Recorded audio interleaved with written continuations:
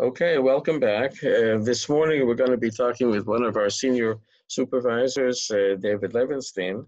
And first, we'll let David introduce himself to those of you who don't recognize him. Well, as Alan said, I've been a supervisor here at the Family Institute for the last 10 odd years. Besides that, I'm a clinical social worker, and I've worked in many different aspects of that profession. I think that's about what I'd like to say. And you're an accredited family therapist and right, I'm an accredited family therapist and accredited family supervisor. Yes, it's very important. Supervisor family therapy. Right. And so today, what David and I thought we would do would be to have a discussion about the current corona situation in families that have adult children. In other words, we're talking about what it's like to be an adult child of parents who are dealing with it, what it's like to be a parent of an adult child who is dealing with it, how it affects relationships for the better, more of a challenge, more of a burden. So David is going to think out loud with us, and just pay attention to the fact that David thinks, so you'll hear him thinking before you hear him talking. Right. Actually, when Al asked me to think about this, I first actually thought about my own family. We have 3 generations here in Israel. We have my wife and I are here, and we have 3 sons, and 2 of them are married, and they have children of their own. And I sort of thought about how this has affected, first of all, our relationships, and how, first of all, I think the most salient factor of that is that we can't be with them during this crisis. We can see them, we can talk to them, we can do what we can with these technological innovations that we have these days, but we can't.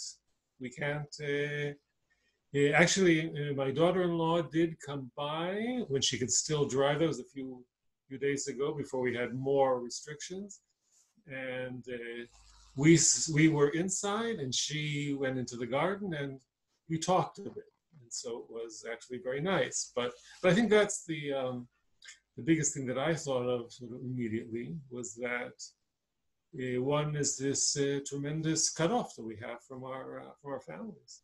Right. So let's think out loud about, first of all, about that lack of physical connection, and perhaps much less continuous connection or prolonged connection, like a long visit for a weekend or whatever. And try to think what the impact is on the relationship. What about it burdens the relationship, how it changes the form of the relationship. Actually, I think I would actually add one more thing before we answer your question, and that is that I find that more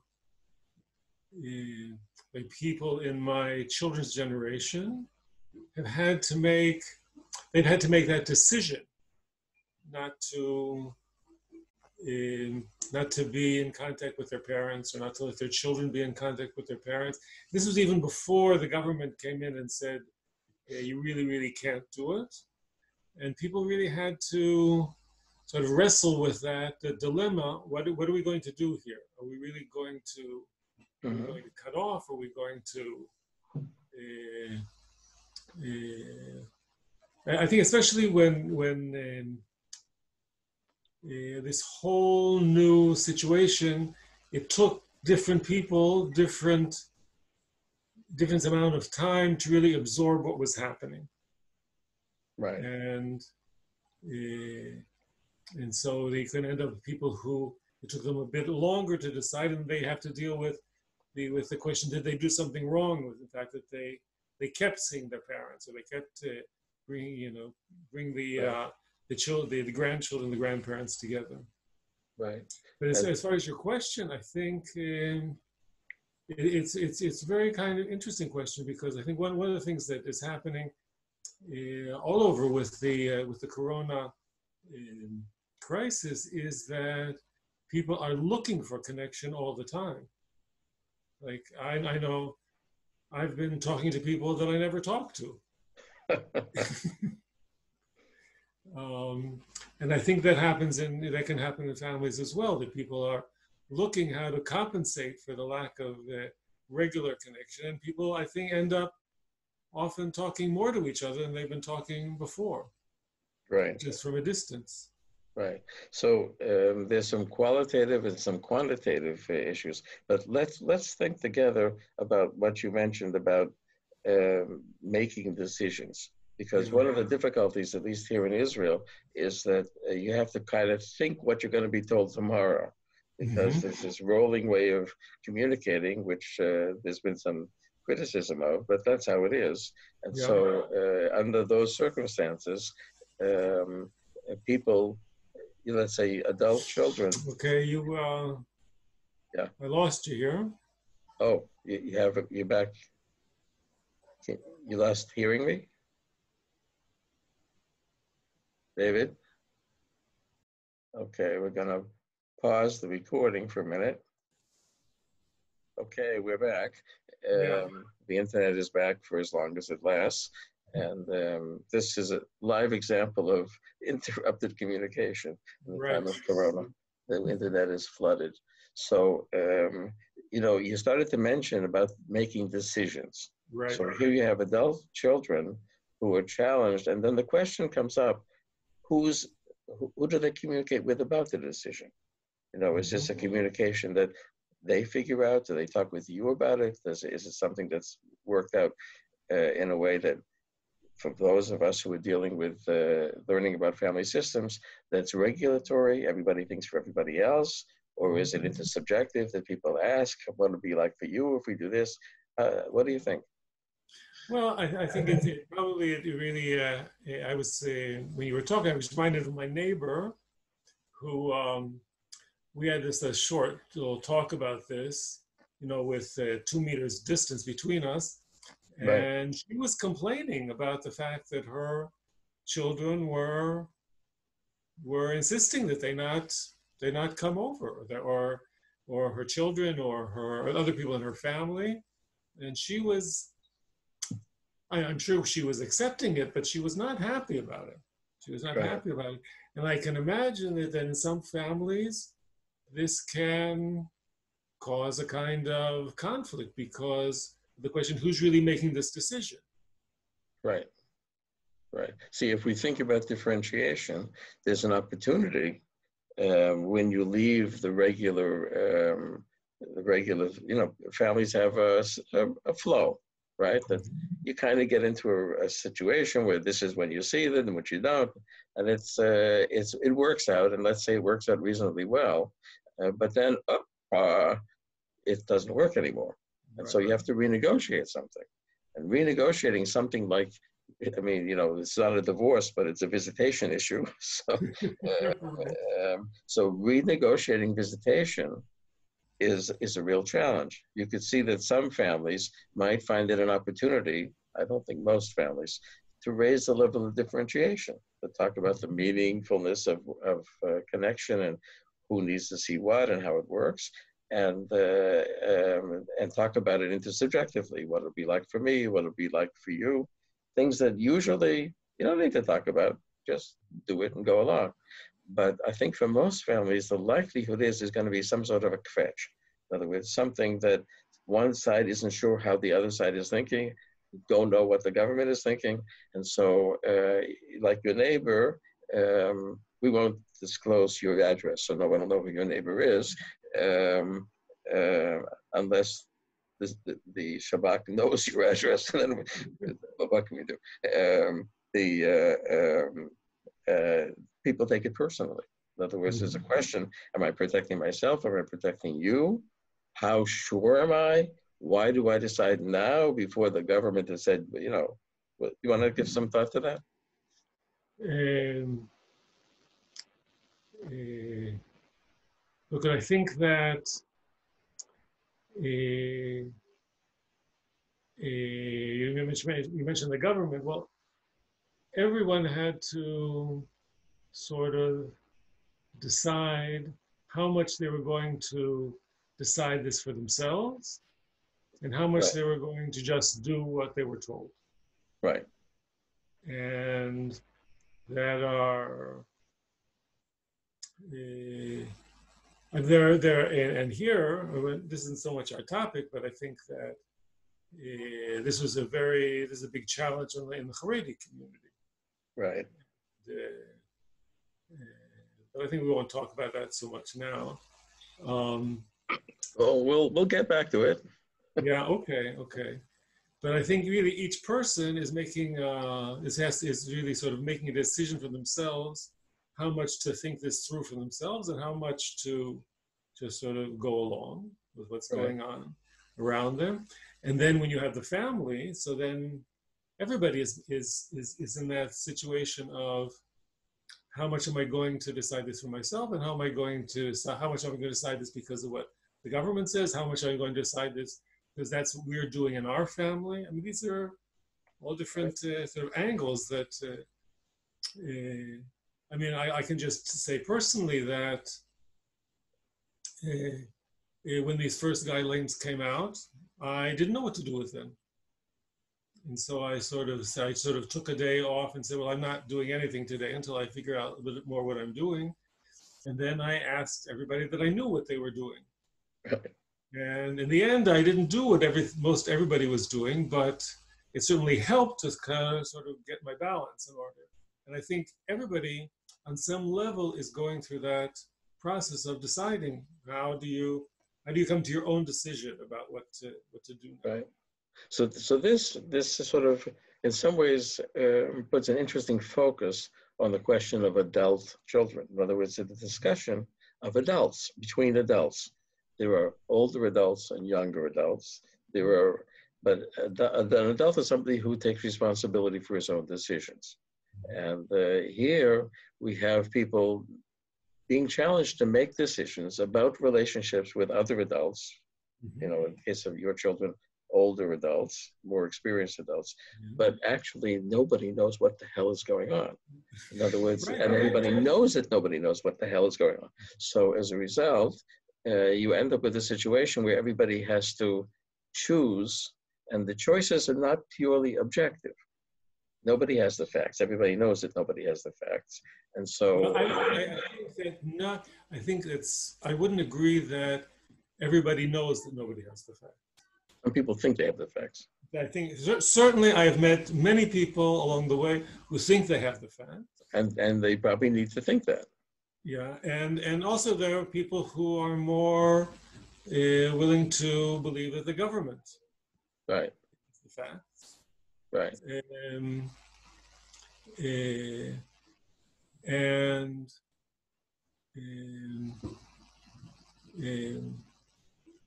the only thing that was clear to me about this was that whatever the government would decide, there would be plenty of people who would know better. That was for sure. Right. And they would.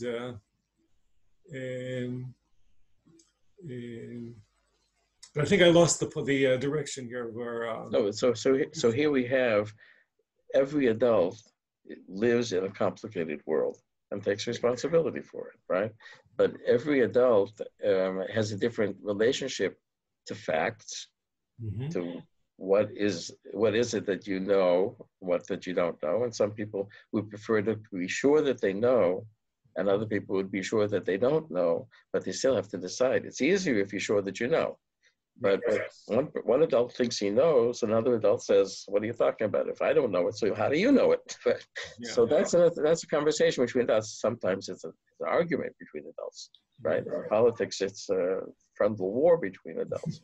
But between, regular citizens, there's still this nuance about, there's a difference. No adult is the same. Here we're dealing with something that's so cloudy that each person pulls together what makes sense for him. And that's his world. It's a little different than the other guy's world. And so you have these adults with different worlds. And then the question is... Yeah, so and here come up with a question in different families, what is the attitude in the family toward that situation? Right. It's like, in this family, does everybody have to come up with the same conclusion, or and who are they following, and who needs to worry about who within the system. Right. So it's a sort of an intimate conversation. Like when you think about a loss is a very intimate issue because all of you is involved in some way, breaking a puzzle apart and putting it together. But here reality becomes a very intimate issue because all of you has to figure out how you relate to reality. You're a leader, you're a follower of who? How do you relate to relationships as opposed to safety? Now, the truth is that when your grandchildren have a flu, your kids as adults have to think about whether to bring them or not to bring them, right? Right. And if they have a cold, it's a little muddier. And if it's corona that they don't have, but they might have, it's even muddier. And the fact that the corona is not going to hurt them but could kill you, according to them. So that makes it. So it's a very intimate kind of conversation. And I think in general, what's really unique about this situation, at least to a certain extent, and it could be that it's not so true because, like, certainly the first information that we seem to be getting was that the only people who were in danger were older adults. Now it seems that that's not quite quite as sort of cut and dry as it seemed at the beginning, but it meant that all the younger generations are all changing their behavior in a drastic way for the older generation. Right. Now, families are families. There might be some families where visits are challenging. Right. And then corona shows up. You can say to yourself, give me a break. This isn't about corona. This is about the fact that you don't like coming, right? There might be some families like that. There might be many families like that. You can say some families would say, let's say the grandparent says, oh, you're not coming. Well, that's really a problem. And the adult child says, it's not a problem for you. It's a break. And we know it's a break. You look at what you look like at the end of every visit. So you have a couple of weeks off.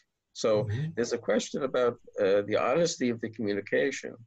And this in some ways brings us to a question of triangles. In other words, corona is a triangle. Any crisis can create a kind of a triangle in communication. So the adult child says to the adult, the parent, this isn't about you and me, it's about corona. And the parent says to the adult child, this isn't about you and me, it's about corona. And so there's no communication about you and me, and how we negotiate corona, which would mean that differentiation would tend to decrease. Oh, but you could also have the situation where one side is saying it's about corona, and the other side is saying it's not about corona at all. You've been waiting for this opportunity to distance yourself for years. So don't pull that one over on me. Right. And then where would that go? I mean, if you were a therapist and you heard that, where would you try to take that? Where would I try to take that? Well, I think I would try to do two things. I would,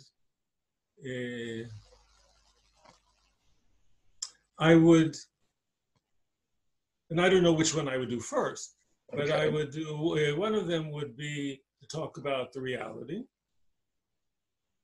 and try to, in that sense, try to establish corona as a kind of neutral subject that has a reality all of its own, and it's not just a reflection of the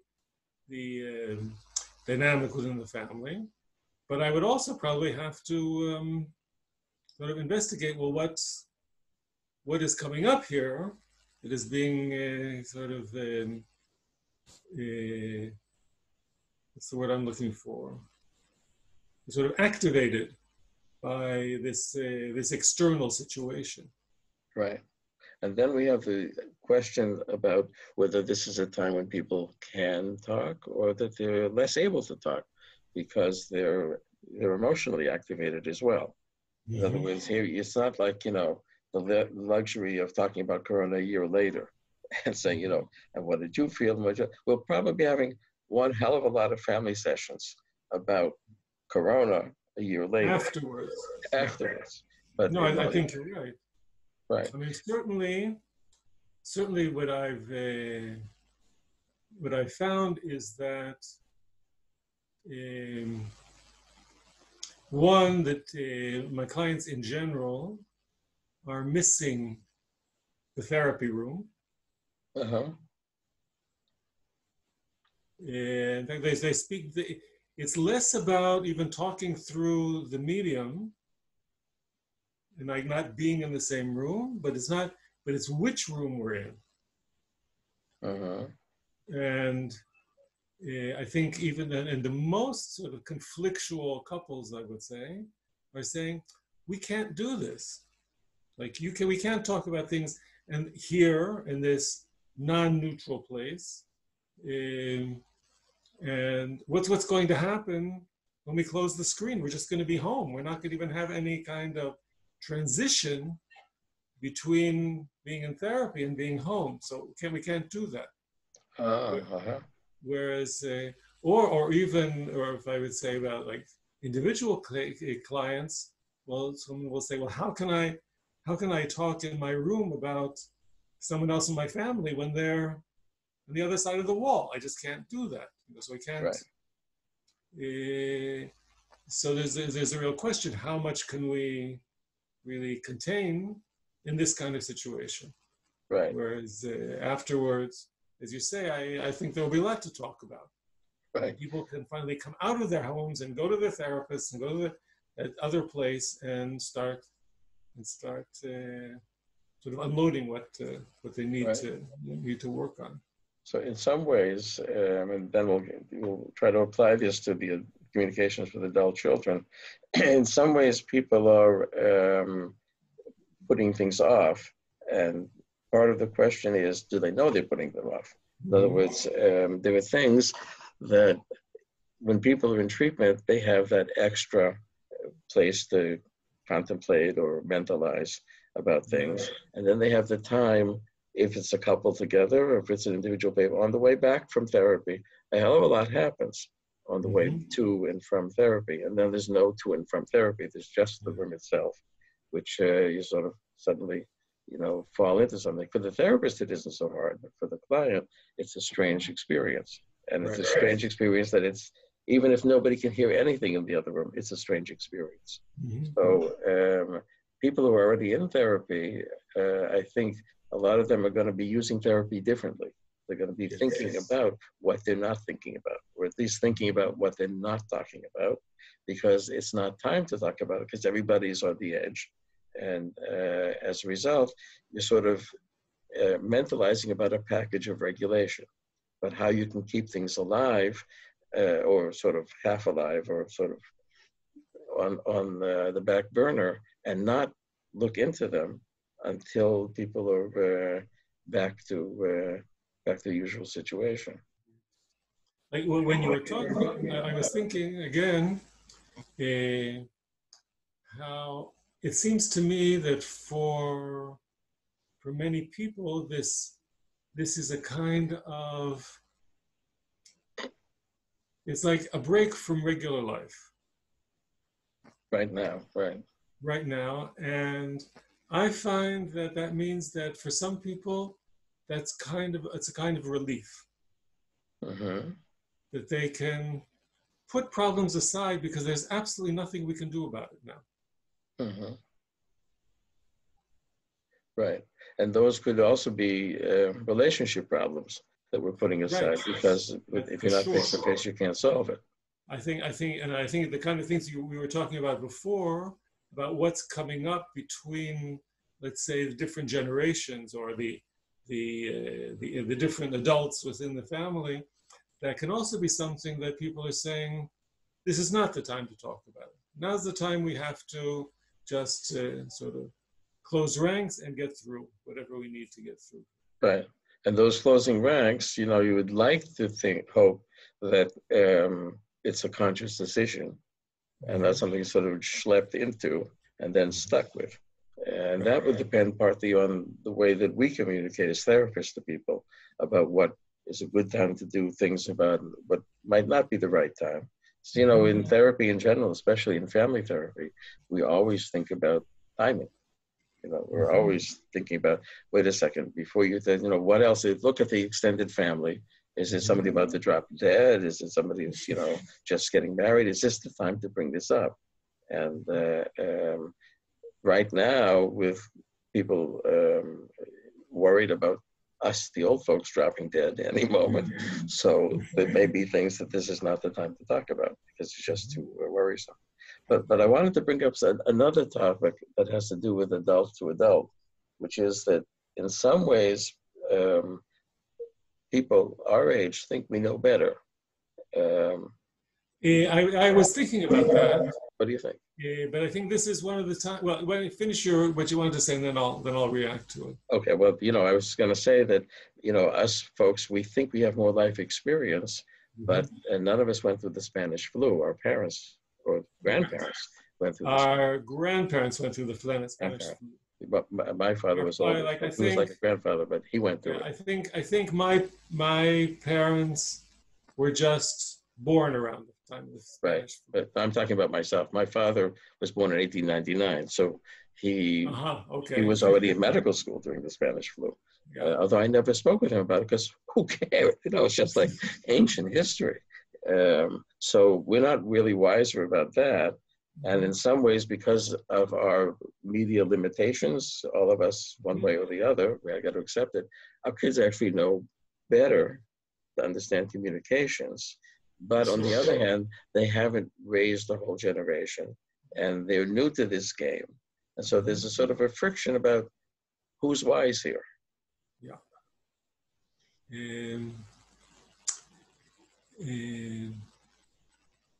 I would just add one more thing, which is that I think that for the generation underneath us, it's much more likely that this kind of crisis is cutting something off for them.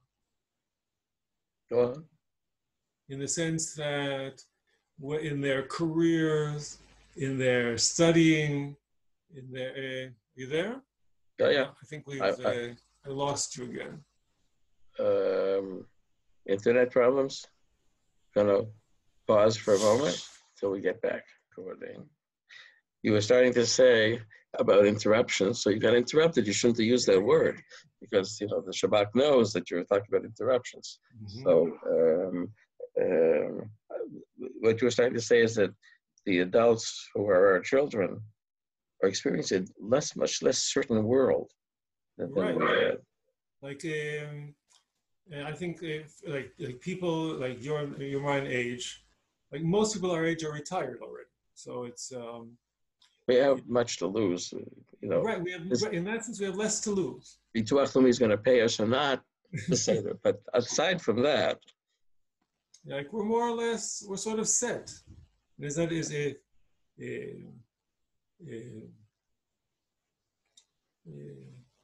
and I think for people who are like 30 years younger, they are in the midst of sort of realizing themselves in life.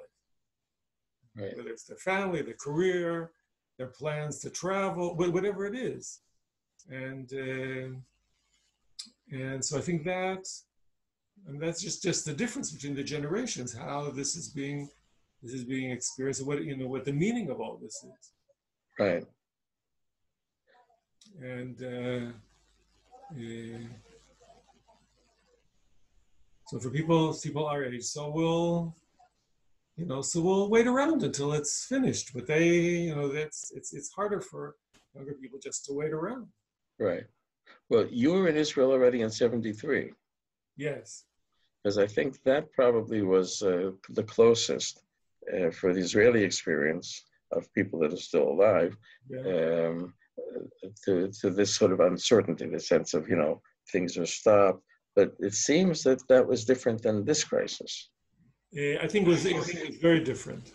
Actually, there's another crisis I'll get back to, which I think actually Mm-hmm. reminded me more of this. Um, no, in Iran, in '73, after during when the war was over, many people were in the army for months afterwards. I mean, I wasn't a citizen yet at the time, so I hadn't been in the army. But like everybody I worked with was away for months, Right. and things just sort of they didn't stop in the same way they stop now, but it certainly was. It was very similar in the sense that it came out of nowhere. Right. Unexpected. It was completely unexpected. Right. Israel was in a kind of like post '67 euphoria for a year, those years, and then Right. it was like the bottom came, dropped out. Mm-hmm. But actually, the crisis that I was more reminded of Mm-hmm. was the second Intifada, which was like in the '90s. And the reason I remember that was that when it first started, I remember I started reading like in the newspapers, and they were saying, and this is when the buses started exploding, and really, and Right. something like we'd never experienced before, and not certainly not to that extent. And they said, well, this is going to go on for a few years. And I said to myself, that's impossible. This cannot go on for a few years. There's no way that you can live like this for a few years. Right. Well, we all did. Right. And I think we have the same I was having the same kind of sense now when they said, well, this can go on for another year and a half until we finish this. They said, my first reaction was, you can't live like this for a year and a half. Well, who knows? Maybe we'll have to live like this for really an extended amount of time. Right. But one of the things that I think is profoundly different about the '73 war and the Second Intifada started on Rosh Hashanah 2000. I remember because I was right after Rosh Hashanah, I was driving and I couldn't drive the usual way because the roads were blocked. Is that the social distancing of the corona makes for the solidarity, it's a different feeling of solidarity. In other words, I think Israelis, the Israeli experience of solidarity is very clear when you're under attack. And '73 and the Intifada was something that there was a lot of political discussion, but nonetheless, people felt the solidarity that we had to pull through this together. And the fact that you could, be close with the people that you were dealing with made a huge difference. And this business of social distancing, I think, makes the usual kind of feeling of solidarity a bit hard to grasp, literally. Yeah, the solidarity is only over the media. Right.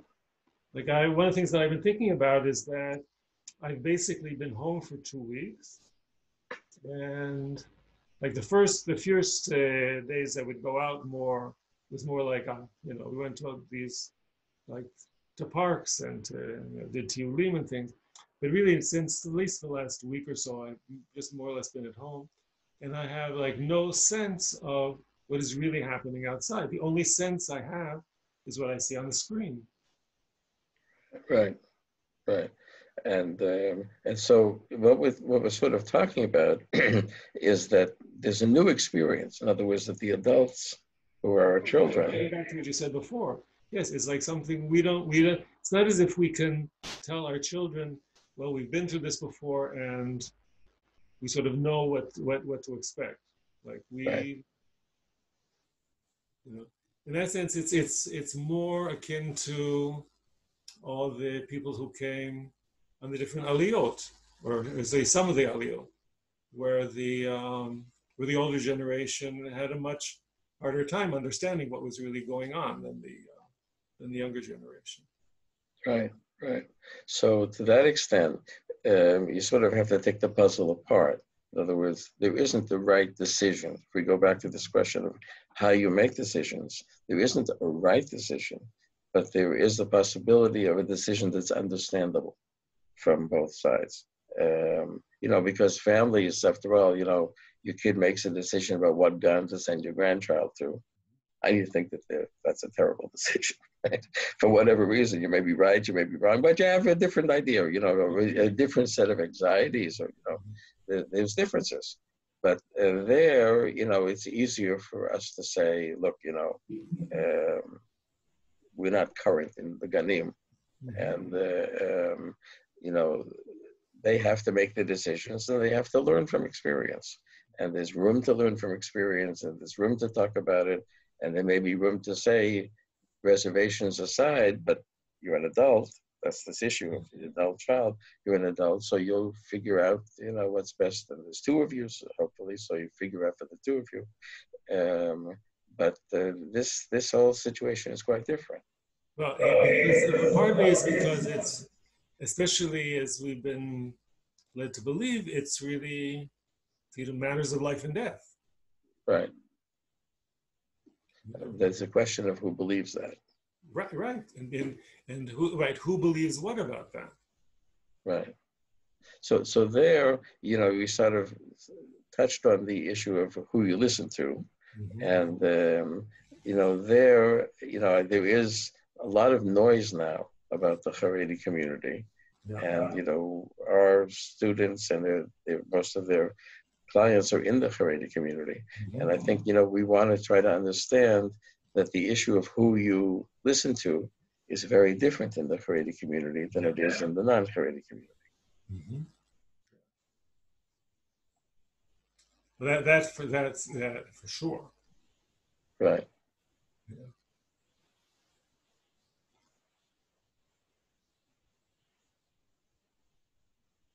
Now,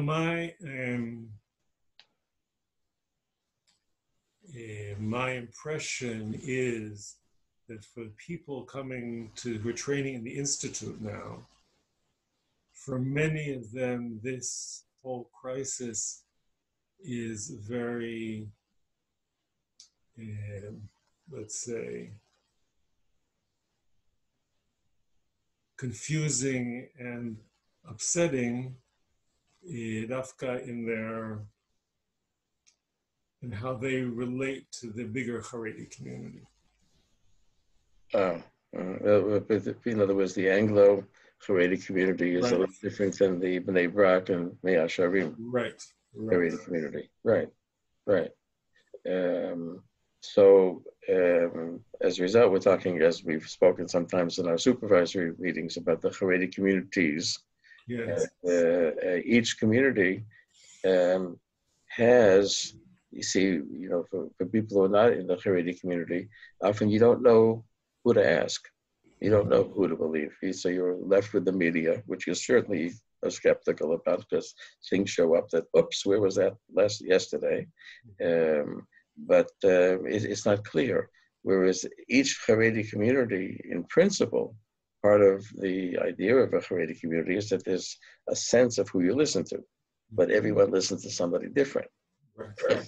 So it's not as if, everybody knows who to listen to, but there is some guiding spirit that's other than necessarily the community, the government in some of those communities. And, I think that it's important to recognize, and see, the way I would put it is this way. It's the government's responsibility to have people believe them. And that's a deep responsibility. And it's something that if we think about differentiation, you got to build it on both sides. You can't just say, I'm the government, you got to listen to me. That's like, being a parent of a 1-year-old, a 2-year-old. The government's also adults to adults. And so you have to build a sense of trust that you can believe what we say. And that's been neglected for God knows how long. And especially in the Haredi community, I think it's been neglected. In other words, it hasn't been an effort to create, let's try to believe each other. The sense is more like, let's divide the cash and turn our backs to each other and live our own lives. And that's come home to roost. And it's a deep sense of pain. I think, for me at least, it's a deep sense of pain to see it being blamed on these lowlifes who don't know how to listen to the government, because I don't think that's fair. Our communication is two-sided, and this way it's becoming more one-sided instead of saying, wait a minute, how have we created a situation where people don't listen?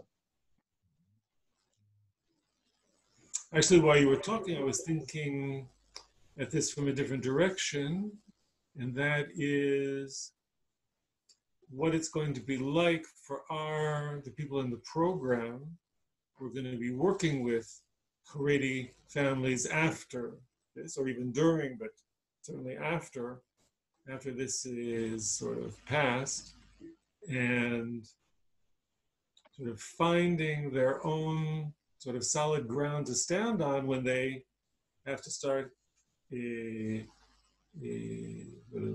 exploring with the Haredi families what went on for them.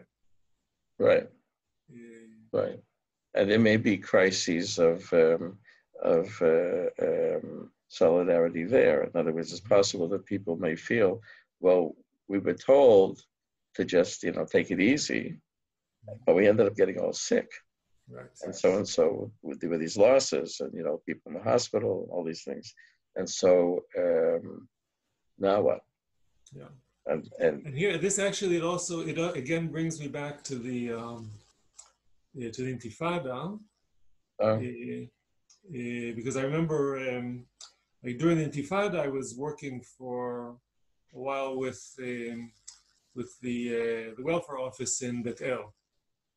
Well, and they were in charge of helping all these families who were getting through this terrible period, and it took a while before we really realized that, wait a second, we're all going through the same thing that these families are going through. And I think this is going to be a real challenge for the people, for all of us actually.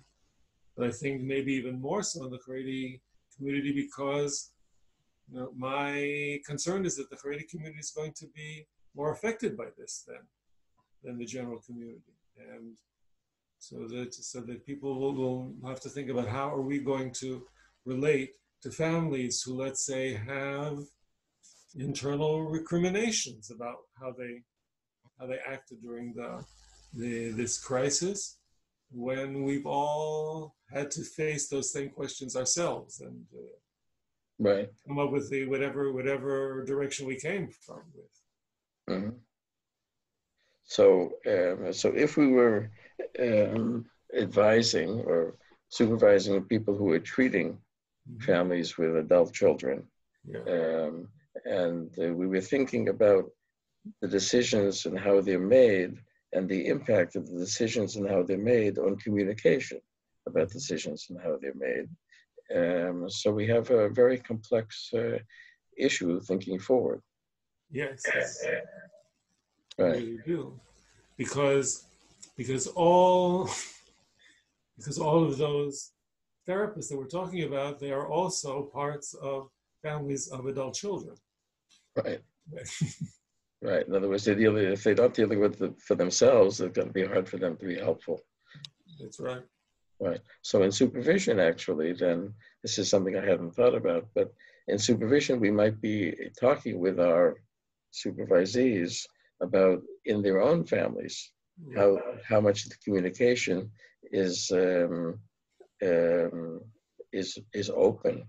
In other words, if you say to a therapist who's the adult child, you say, when you make your decisions, do you think about the impact that your decision has on your parents, let's say?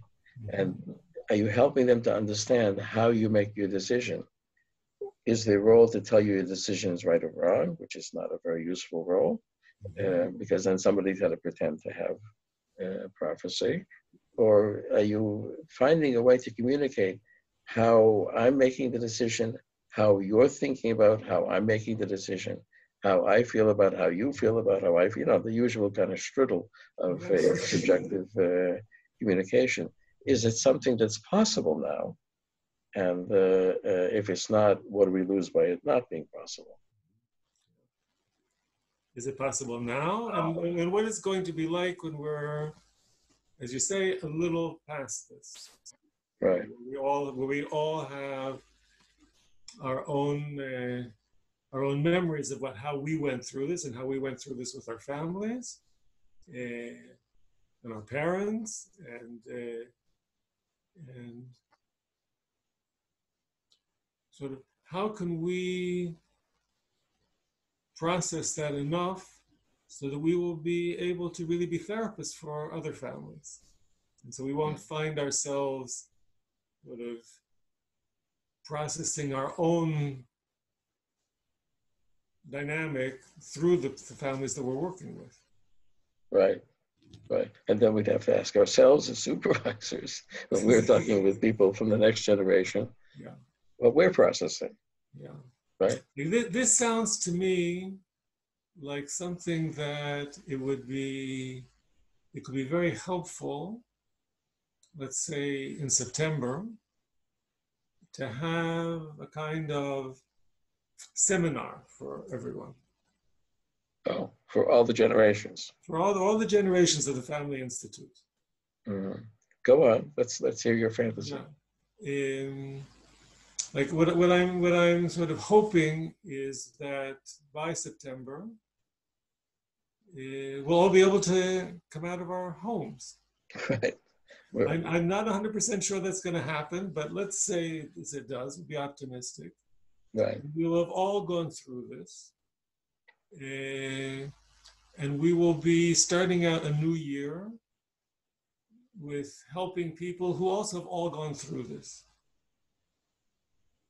And we will have had, among the other things, we will have been having supervision of some kind through all of this. Right. And I'm just thinking, this idea just came to me, that it might be, because this is going to be a very extraordinary year, we'll have all gone through an extraordinary experience, that would be a good way to start the year by trying to talk about it all together. Mm-hmm. And the experiences in our own families and the experience of our own families, and what has it been like to talk to our clients about this, and as a way to sort of get ourselves ready for the new year. Mm-hmm. Getting ourselves ready to think about a conversation between adults. Right, about this. Right. And since we do have sort of two generations roughly. Right. The Family Institute. I think that it might be good to try to do that all together. A very interesting idea. So consider that done. If it's if indeed we're going to be back in business in September, which I hope we will be, and able to sit in the same room, and then women separate. Right. It'll be. Look, I think that I have some. Actually, I have some friends who came back to Italy, came back from Italy, just when people had to start going into isolation after that. Right. I have no reason why they went, but that's another story. And I know, and they were in Bidud for 2 weeks. And what I found very interesting is that when that Bidud was over, they were not rushing to leave it. There was something very safe about being in Bidud. Right. And I have a sense that that's going to be, it's going to be, for certain people, are going to have a hard time giving up on the isolation. Mm-hmm. Because when sort of the same thing like people when they have to leave the hospital. They sort of want to leave, but there's nothing like having doctors and nurses right there in the case you need them. Right. And here, if you've been away from that virus so long, mm-hmm. even if they tell you it's not there anymore, it's going to be a little hard to really believe that it's not there anymore. Right. See, that raises this question in families about the pseudo solutions. In other words, that the bidud, that's what we were talking about before, it can be a triangle. And so there are things we don't talk about. We just do things, but we don't talk about them. We don't have to talk about them. But when we try to come out, then we have to be able to talk about it. Right. Right.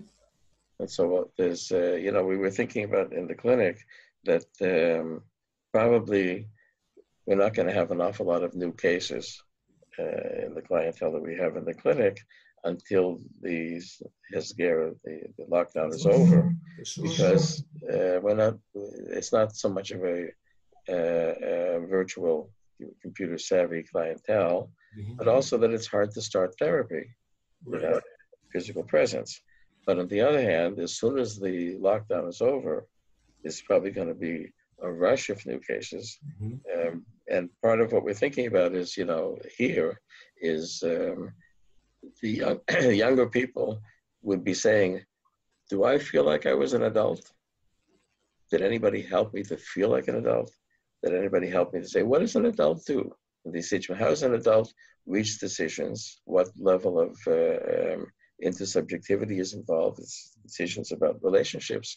What level of differentiation was lost because I had to pretend to be an adult and I really didn't have a clue.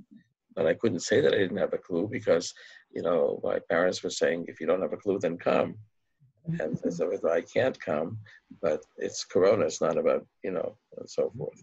So the likelihood is that if we think about families, that there's going to be an impact, not necessarily a positive impact on a lot of families of this pseudo solution, which is kind of a regulation.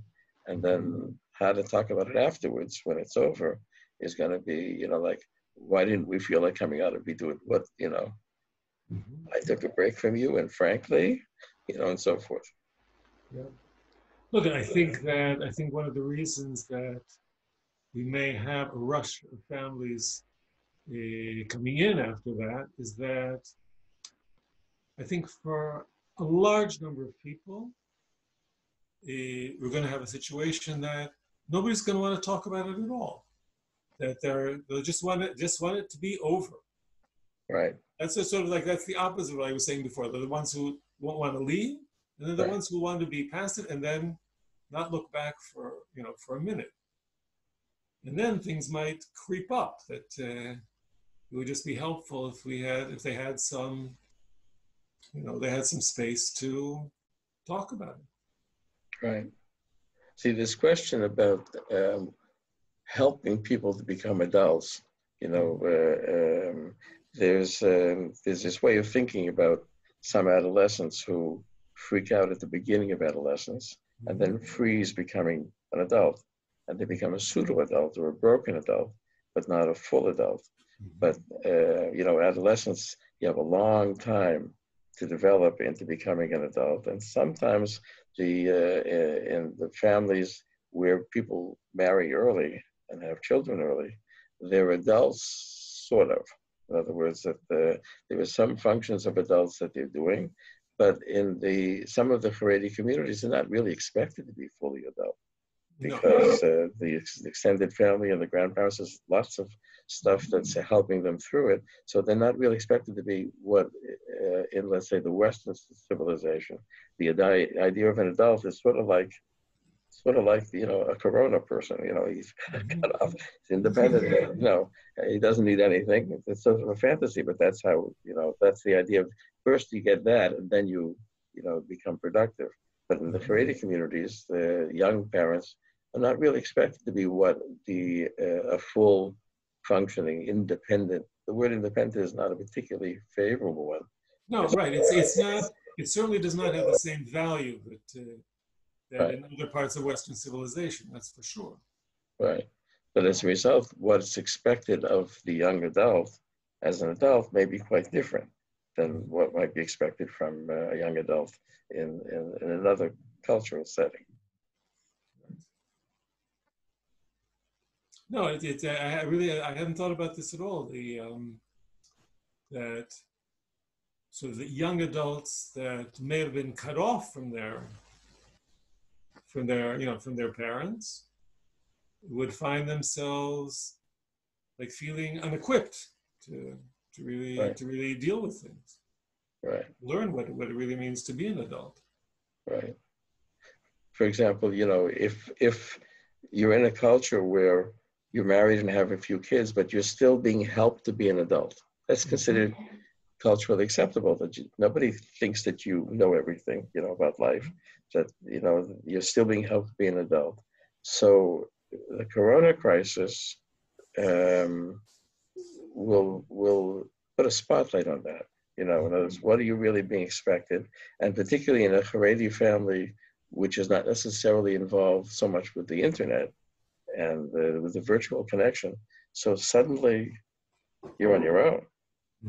You don't have the kind of resources. And even if you think you can use the internet, but your parents don't want to, so you're on your own. And so suddenly you're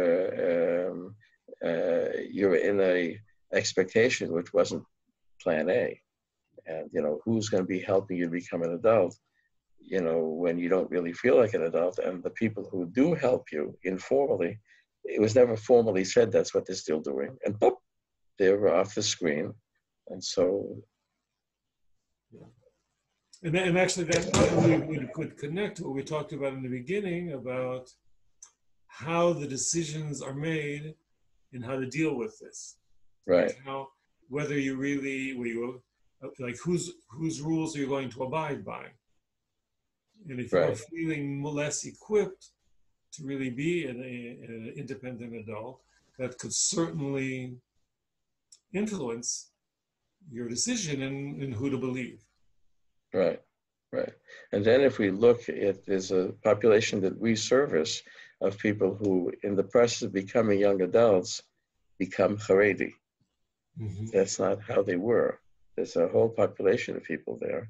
And they were brought up with the Western kind of expectation. Mm-hmm. And then they live in a different kind of a culture. But they're left pretty much on their own during this crisis. Who's going to help them to become more adult? They expect themselves to already be adults. So, that's not part of Haredi culture, but it's part of with what they left and didn't leave. So there's going to be some real difficulties in becoming adults when they don't quite feel it.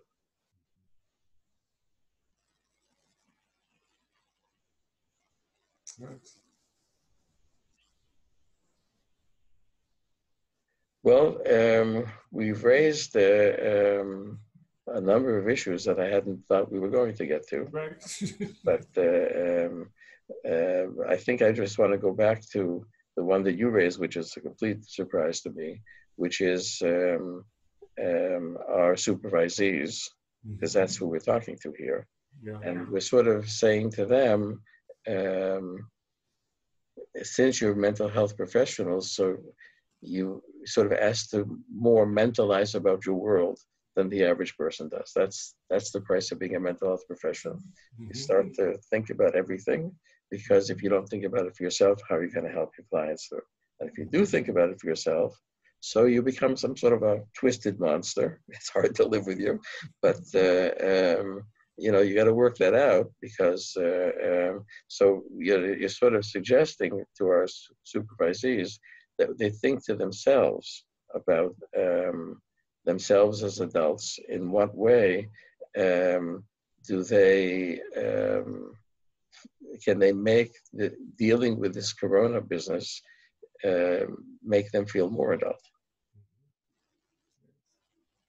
Sort of, but both looking and seeing, sort of examining how they've been like finding their way through this up to now, and think about it as an opportunity to sort of continue their growth. Yeah, I think that's right. So in other words, we'd be sort of saying to them, see, we never really say this to adolescents, although we sometimes do with adolescents in family therapy. You say to an adolescent, well, you got to bring up your parents, They were always 2 years behind. That's how it is with parents. And so you got to bring them up to date, and give them the kicks that, adolescents give them. And when you feel that your parents are changing, then you know you're in movement, right? In other words, you say, look, it may have been mild or it may have been not so mild, but after the struggle, your parent says, I guess you're 17 and not 13. So then I become a different parent. So, we say with adolescents that the family is co-creating itself, that, you don't expect an adolescent just to live with the people treating him like it's the same. So who's going to get them to be this different? You're going to get them. And then, so you see that the family is an adolescent. So in some ways, we're looking at a family with adult children as also in some sort of a transition. In other words, that we're asking for, in looking at how the corona crisis is dealt with, that there be a change. In other words, that you and I and all us old folks would ask ourselves, have we changed? In other words, have we moved? In some ways, are we seeing our adult children as more adult? Are we engaging in them in a conversation that helps them to be more adult? But I have to, add in the zinger, does that make us less adult? Do we lose something for that? Do we gain No, something? that makes us more adult. Go on. The more that we can see our adult children as adults, it means that we have gone through a process of differentiation ourselves. Right. And that we are not, it doesn't mean that we need to forget what they were like when they were younger, or we can, whatever we happen to feel about that, whether we cherish it or whatever we feel, but we need to recognize that they are adults. And if we can do that, actually, we have grown as people. Right. In other words, we've grown into a role which helps them in their role, right? Which is what we're supposed to be doing as parents. But their role happens to be to replace us in some ways. Mm-hmm. Yeah. So it's not fun and games. Yeah. But it doesn't mean that they can't ask for some of our wisdom as well, Right. Right. As long as it means that we're sharing wisdom as adult to adult. Yes. As an adult with more experience to an adult who's curious about it, but not as an adult to a child where there's a different level of maturity. We're at the same level of maturity, different levels of experience.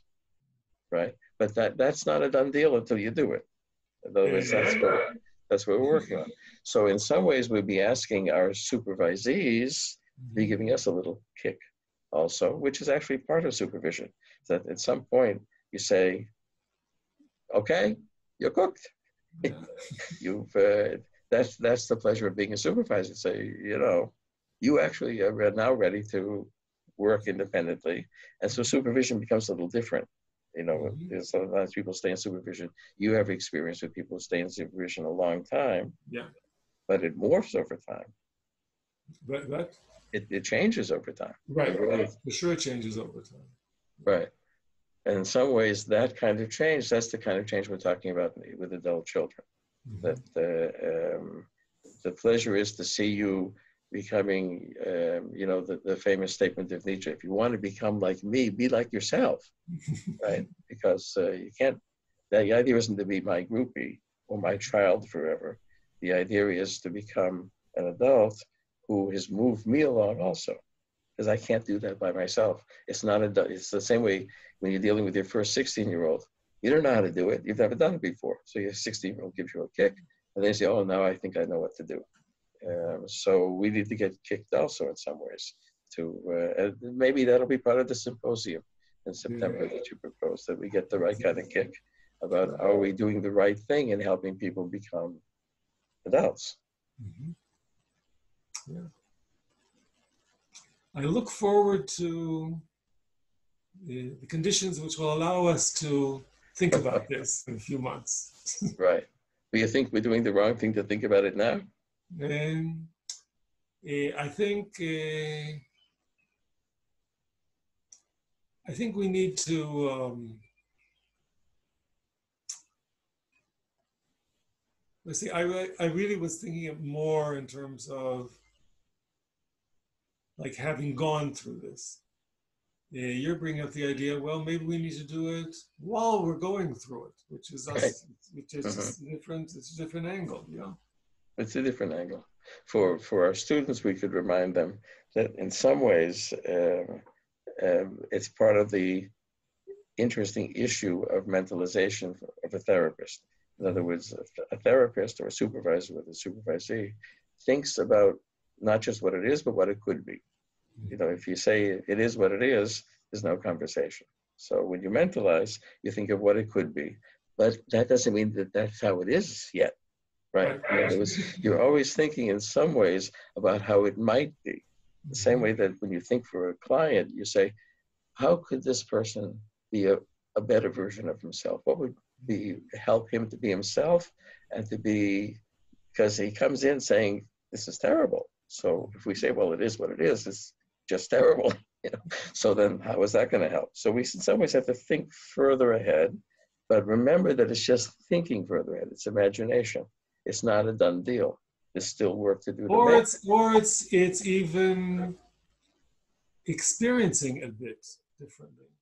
Go on. But that's what it is. It's a new experience that what was I thinking about when you were talking? I was thinking about this is especially I think with couples, but also in therapy in general. Like something will happen in therapy, a change will happen in therapy, but then it won't happen at home. Like right. It only happens, like it happens here. And people can sometimes get very disappointed because of that. Right. But really, but I was thinking of that in those terms of you're sort of mentalizing a different experience that you find the way to make, to help that experience grow outside as well. Right. Right. In the class, we talk about Vygotsky that way, that there are things that happen together with someone else because it gets you, but you're participating in something. It's not yet yours.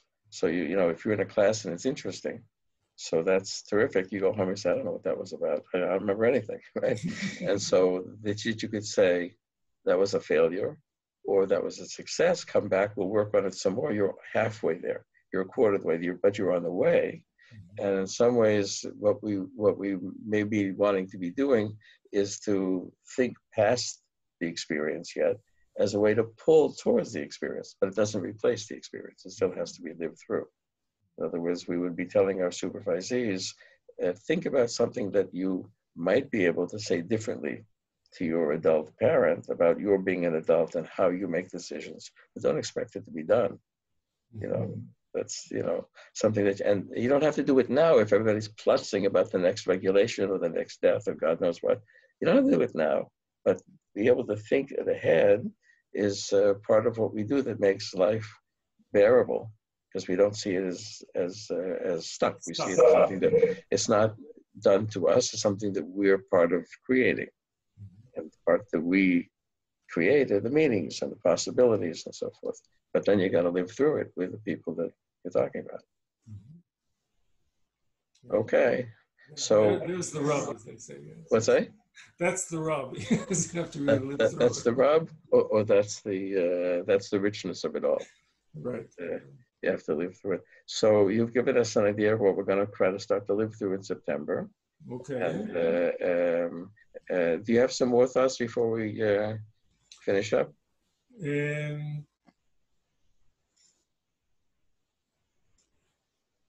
I think the only thing is I'm really left with is the thoughts in the direction of what is really going through, what's really happening, I think, in the families in the Haredi community. Right. And when you were talking about the young adults who are not used to being adults yet, who don't feel themselves so much as adults, and who maybe even didn't have that much of an expectation to be more of an adult. I'm thinking, are any of them really faced with a kind of crunch that was just unexpected for them, in the sense of within their community, within their family, within the the yeshiva world that they're living in, and how are they going through that now, and what are the implications of that going to be, let's say, in the years to come for them? Right. Because we are going through a clearly an historical. People are going to learn about the Corona crisis. Right. They learn history. Let's say the world, we're still learning history in the next in the future. Right. That's optimistic. And I'm thinking about like people who went through the Depression, people who went through World War II, who went through Vietnam. Like it's going to impact, and I'm thinking about what the impact is really going to be in the Haredi community as well. Very interesting. We'll start to hear.